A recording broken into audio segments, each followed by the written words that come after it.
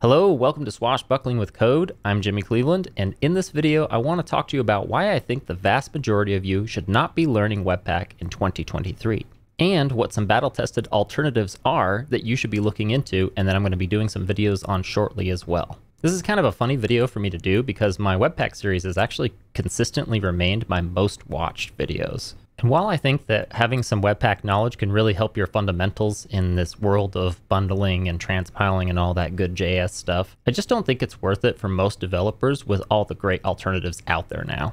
Why I say most developers, though, when I say you shouldn't be learning Webpack in 2023 is because Webpack still remains a very flexible and customizable tool, and there's a lot of frameworks and tooling out there that's built on it because of that flexibility. And you might also be in a work environment where your company is using Webpack, or an older application that you're using is built on Webpack and you don't have the bandwidth to transfer it over to something newer. There's just a few niche scenarios where Webpack might make sense for you. But if you're starting a newer project now, or you're just newer to web development in general, and you're trying to get your head around all this transpiling, bundling nonsense, I just think there's some really nice lean tools, super fast, work pretty much out of the box that you can just dive into and get going. Because in the end, you should just be making apps, right? So enough preamble, let's just dive into the build tools that I think that you should be learning in 2023. And that's build tools, plural, because you can just learn one of these, but I'm going to give you a few options for various different scenarios or personal preferences of developers that I think should cover the vast majority of use cases.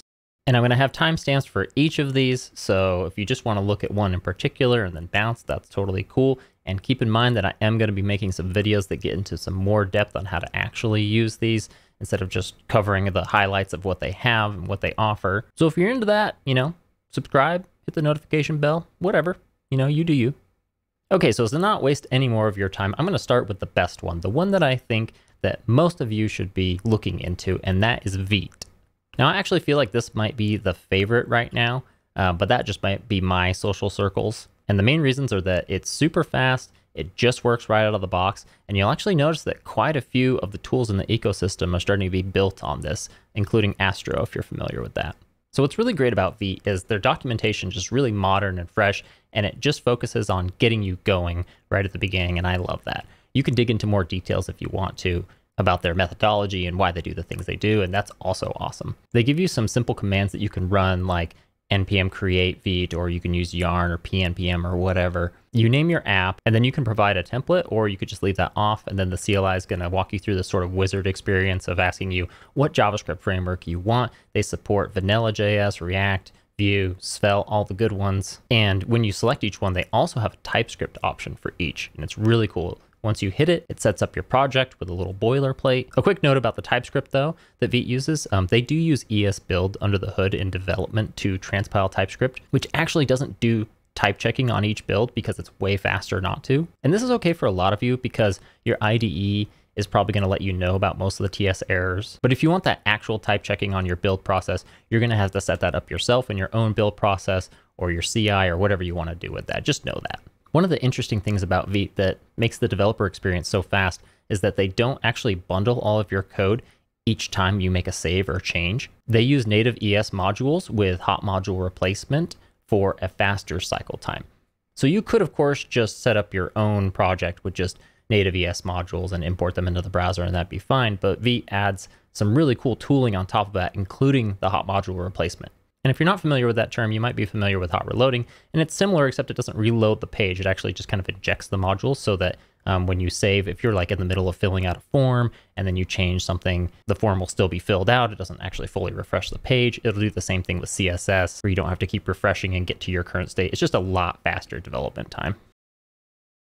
Now, I mentioned that it uses esbuild under the hood for development time to improve page load speed. But Vite also uses Rollup under the hood for production builds. And that's really interesting. The reason they do that is because esbuild actually is lacking in some functionality for code splitting, CSS splitting, and such like that, which means that if you used esbuild for the production build, your apps aren't going to be quite as performant in some situations as they would be if you use a real powerful tool like Rollup that's just built with that feature set in mind, tree shaking, code splitting to the maximum, all that good stuff. If you aren't familiar with all those terms, that's perfectly fine. You're probably going to pick them up as you go, or you can check out my future videos. I'm going to be referencing them as I dig into each one. But it essentially really just equates to a better performant experience for your users when you're building apps.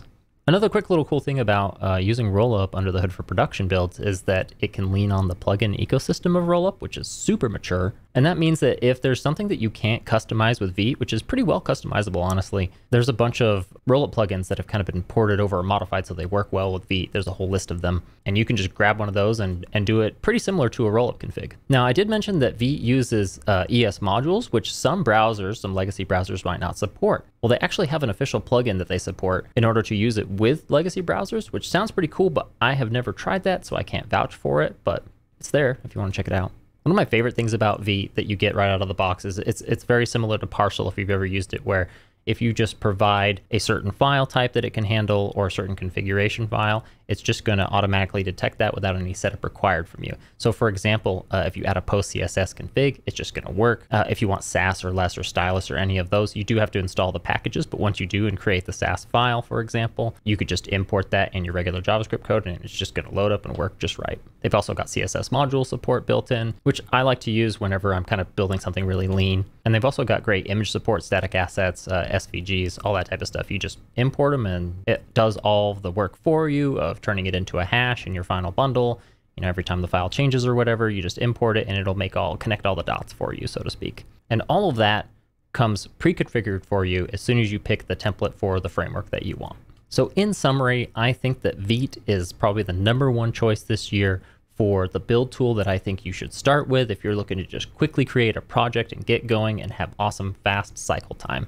All right, if you're still here after that one, my next pick is going to be esbuild. And why would you pick this over Vite? Well, particularly, I think that you should first start off knowing that Vite does use esbuild under the hood for development at least, and that's what makes it so freaking fast. But if you want to use esbuild itself, what you're going to get out of that is kind of some lower level customization and leaner tool set. So if you're the type of developer that wants it as minimal as possible and you don't mind doing a little bit of extra work to set some things up, this might be the tool for you.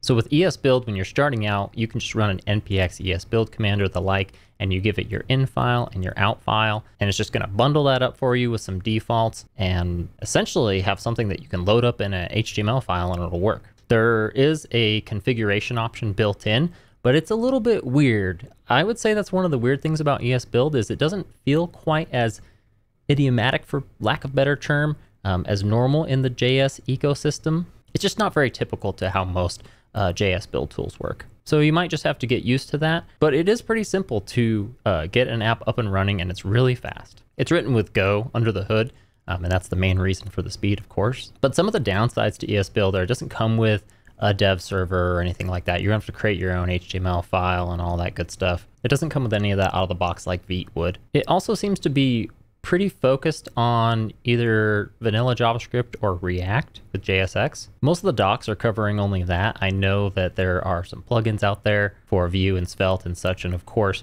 Vite uses it under the hood, but it's just another thing you want to know going in. Even if you're not really interested in esbuild as a main tool, it might be worth just going through the getting started documentation. It's only going to take you 15-20 minutes probably to get a React app up and running with pretty much no configuration. It's pretty awesome. You just create your standard React DOM or server client file, your index file, and then you're going to make like an app file. In this example, I'm doing one from the React docs that just has a little counter, and it's just going to automatically detect the JSX and set that all up for you and output the bundle correctly. Then you just create your own HTML file, you throw a little script tag pointing to that, and bada bing, bada boom, you've got a React app up and running. I think if you're making just a really simple app, this is a pretty good tool to have in your belt. But if you do need a lot of customization, be prepared to dig into the docs and really learn some stuff. Because personally for me, it just wasn't the most intuitive tool to learn for quite a bit of use cases. Now I have to finalize with this point because it's going to segue into my next one. One problem that I really have with esbuild is it doesn't seem very well built for libraries, even though they do mention that. I'm someone who's spent a lot of time on build tooling, so I wouldn't say that I'm like an expert. You know, it's not like I've built these tools myself, but if I'm struggling to make code splitting work out of the box on different routes on Next.js, for example, just trying to drop my library that I created in esbuild into it like I would any other package. Well, if I'm struggling with all that, then probably a lot of developers are going to. I feel like a lot of people think they're getting all those proper benefits out of the box with esbuild and actually aren't. So really just do some testing. One of the tests that I do is when I make a package with it, you know, let's say I'll publish it or use relative installs or whatever, but let's say you publish a package and then I'll just spin up a brand new Next.js server, for example, since it's a really popular tool. So of course your library should work for it if it's a React library, and I'll install it. And then what I'll do is I'll import one module on one page and one module on another, and I'll see if that code actually got split between the two so it only loads on the page that it's used. And that is something that just did not work with a lot of configuration options from me using esbuild. But if you're not doing any of that and you're not worried about creating a library package for other people to use, or you just don't really need that much code splitting or whatever, it's pretty lean, then I think esbuild's a pretty awesome tool. All right, now here's my third alternative that I think is one of the major build tools you should consider in 2023. And this one particularly if you are creating a JavaScript library. That build tool is Rollup. A real quick note before I dig into Rollup, I should probably explain the difference between an app and a library briefly. Those are the two main terms that you're going to run into. And an app is essentially what it sounds like. It's like a website or an application that you're using JavaScript to create and host and, you know, run in the client or server-side render or all those good things. But a library is different because that's something you're intending to be reused by other apps or websites or other users, okay? Those are very different concerns. Now, you definitely can create apps in Rollup, and people do. But for me, it's not the tool I would reach for. I think where it really shines is libraries. This is the only tool that I can consistently get maximum performance out of my libraries. And I mean all of the tree shaking, code splitting goodness that you're looking for. I do a lot of design system work over the last few years, and so Rollup is a really handy tool in my tool belt because it's the only one that I can get all of the optimal performance out of all the tools that I've tried. It's the one that handles the full optimal tree shaking, which isn't so hard. Most of the other ones have figured that out, but mostly the code splitting. So if you want a really solid tool to learn because you're making a bunch of library apps and you want them to be optimal, I really think you should look at Rollup. Now be warned that Rollup is much like a Webpack in that it is a beast. It takes a bit to learn. I would say it's one of the least intuitive ones to pick up and just get going. I do plan on making a Rollup video in the near future, especially if there's some interest, so leave me some comments if you are into that. And if you're eagerly awaiting it, of course, you can subscribe and hit the notification bell and all that goodness if that's your thing. But there is a lot to cover with that video, and I want to make sure that I do a good job of it. To kind of give you a peek into what you'd be getting into with Rollup, for your standard TypeScript React setup, you're just going to need to install a few packages, create a Rollup config file that utilizes those packages. They cover some of these pretty well in the docs, but some of them you need to go to the individual packages to figure out.